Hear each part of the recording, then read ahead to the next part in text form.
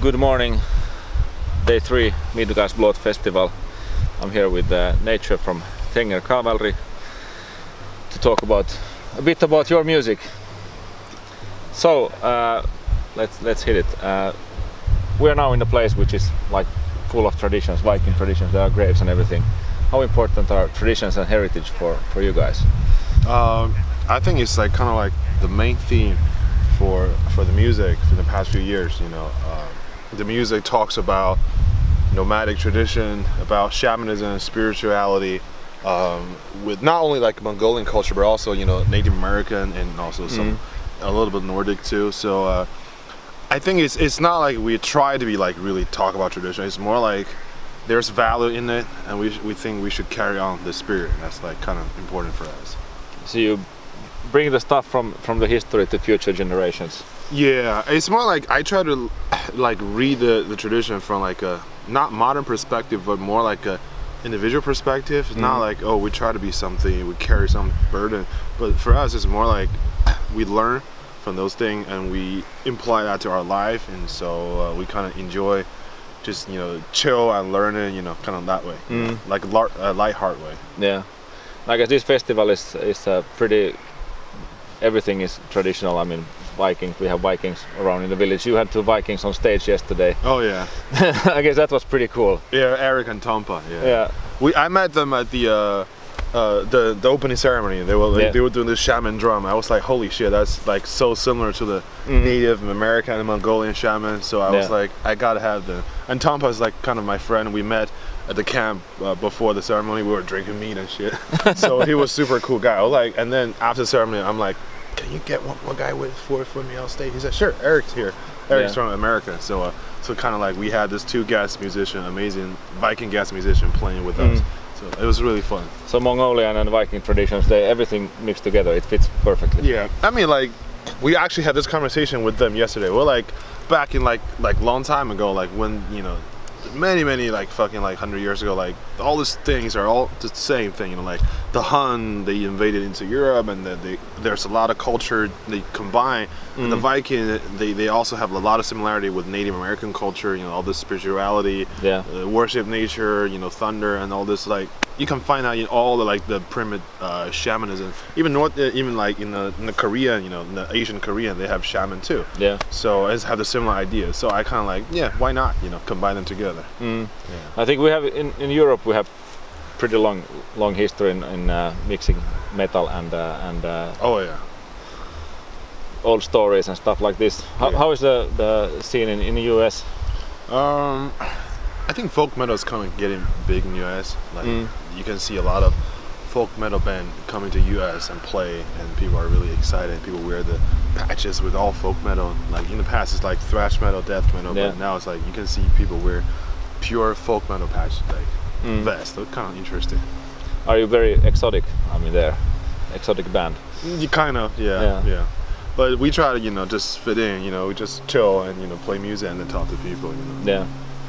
You have been, I mean, really productive since you started. Like, is it 11 albums or something like this?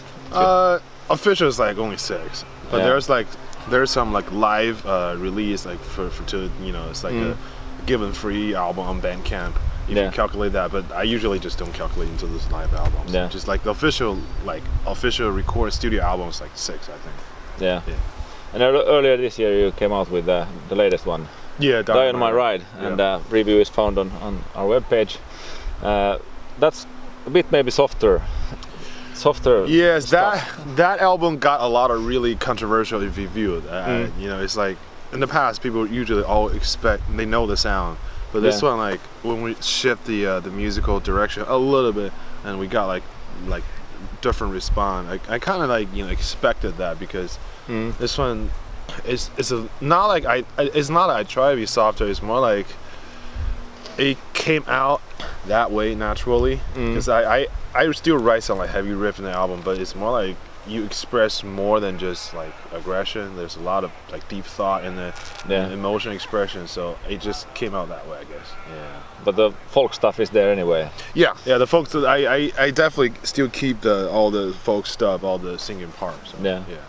Your singing is pretty special. Thanks. And I guess it's you use different, like, how should I say, tones of the throat singing, that you sometimes a bit deeper, sometimes a bit higher. Yeah. Where does the sound come from? Well, you mean how I learn? Yeah, how do you do it? Well, you know, I grew up in Beijing, so I have like a lot of Mongolian teacher in Beijing. Yeah. So I kind of learned from my teacher, and you know, like they've been traveling from Mongolia to China, so I learned it from them, and that's how I started to get into throat singing. And then, you know, you just keep practicing, and you know, I talk to my teacher, you know, learn more from them, because like throat singing is like really an Asian technique, and there's so many subgenres, so you just have to keep practicing and practicing. I'm still improving, so there's a lot of other like really micro genre that you still have to, you know, somehow like learn it. So yeah, and it kind of sounds, I mean, traditionally in folk metal you have growls and everything, and it's a bit similar to growls, but it sounds more like singing, and it really comes somewhere from deep in your throat, the singing. Yeah, it's called throat singing, but actually it used a lot of like the chest and the belly, so and also up here a little bit. So I think it's actually called throat singing, but actually the less you use your real throat, the better it will sound like, you know? So it's more like a vibration from your whole body, you know? Okay. Yeah. You have been now on touring Europe this summer. Yeah. First tour in Europe, I guess. Right. How has it been? I mean, this is the first time being in Europe. We played in London, and then we played in Rock and Open Air, and then we played 3 gigs in France, Montaigu, Paris, and Brest, and then we come here, and this is kind of like our last stop before we head back to the States. So I kind of really enjoy, you know, especially this tour. Like, it's not super tight, so I got the time to meet the people and talk to them, like, you know, communicate with your fan, you know, share stories. So I really enjoy making new friends in Europe. I think that's the coolest part of this tour. And the reception has been good audiences. Oh yeah, people are fucking crazy here. Like, they went nuts. Like, I didn't expect that to be like that good. Yeah.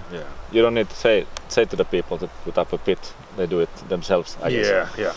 And I guess Wacken is pretty epic place to play at. Yeah, I mean, when we played the Wackinger stage, and before we played, when we were doing sound check, everything, it's only like 20 people there. But after the throat singing, like, I have a throat singing intro before the show, like 1 minute, and after that it's already like fucking, you can see 4,000 people are there already. And after the third song, it's like almost like they told me it's like 7,000. You can actually see people way back there, even though our stage is not super big, you know? So it's kind of interesting. And I guess it feels good to be on the stage in front of that audience. Yeah, I'm just kind of happy to, you know, express my culture, background, and my musical practice with people from everywhere. And I think that's the magical thing about living 21st century, is you got to make friends and share this stuff with everybody, no matter where they come from or what they originally speak. You know, I think that's the best part of best of the tour. So when do we get to see you in Finland? Oh, that's a hard question. I mean, holy shit! Like, there are so many fucking Finnish bands I grew up with that I fucking absolutely love them. Like, but I mean, like, we have to figure out schedule next year, and you know, talk to our booking agent, and you know, arrange like concert, and you know, we definitely will come to Finland. There's Tuska Metal Festival in Helsinki. Tuska. Yeah. Recommended. Yeah. All right, we'll try. What else lies in the future of the band? I mean, are you already working on new material and new albums coming out later on and stuff like this? The story goes on. Well, I think we're gonna after this European festival, we're gonna head back to. I'm gonna head back to my studio in New York and start to, you know, write new songs, and maybe start to, you know, wrap up a new album for next year. Yeah, because we are thinking about like having like a full American, European, real tour next year. This is more like a clustered shows, but next year we're planning about like a full European tour, kind of like, so. You know, it's good to have some new material for people. Yeah. Okay, thank you for the interview, and thank you for a great show yesterday. Thank you so much. I'm looking forward to see you in Finland. Thank you. Thank you. Hey, this is Nature from Tengger Cavalryn. You're watching ImperiumiTV.